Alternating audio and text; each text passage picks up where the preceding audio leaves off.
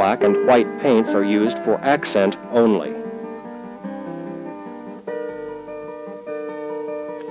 It's a good idea to have all tools and equipment assembled before beginning to paint. Watercolor dries quickly, and sections must be painted at the same time in order to achieve the same tones.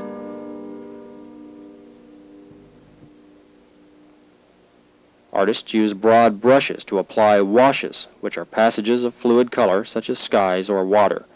Beginners are encouraged to use broad brushes so they can learn to cover large areas quickly and loosely. Small brushes seem to inhibit this freedom. Oftentimes, one sweep of color will be all that is necessary to suggest a subject.